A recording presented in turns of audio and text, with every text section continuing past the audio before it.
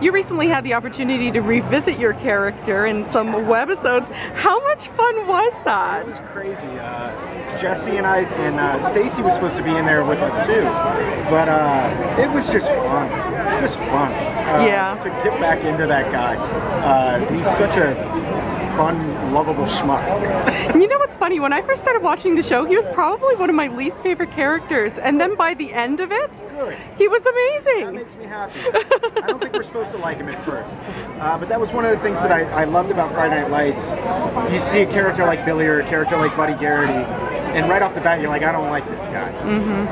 And what the writers did so well on that show, and what I think the actors on that show did so well, and I'm not speaking to myself, but Brad Leland in particular, you take this character that's not very likable, and at first he's kind of a one-dimensional character, and then you realize there's other things behind Billy, there's other things behind Buddy Garrity. They're not just your stereotypical, you know, one-off idiot douchebag guys. There's a heart there, and there's a reason maybe why Billy's as angry as he is. He had to give up on a lot.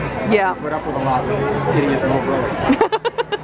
So I overheard you when talking with some of the other journalists that you are a fan of TV. Yeah. Is there any one series that's on right now that you would love to be offered a role on? Oh, Game of Thrones. As I said to somebody earlier, I'm so addicted to that show. I cannot do an English accent for shit, so the chances of me getting an offer on Game of Thrones aren't gonna happen. But I love that show so much, so much. Yeah. It's my like Sunday event. Like I can't wait. So. Would you like to be a villain or one of the good guys? I'm trying to think of what characters, because I've read the books too now, so I'm trying to think of who's out there right now that I particularly want to play. I'll have to come back to you. Okay. Yeah, probably a villain.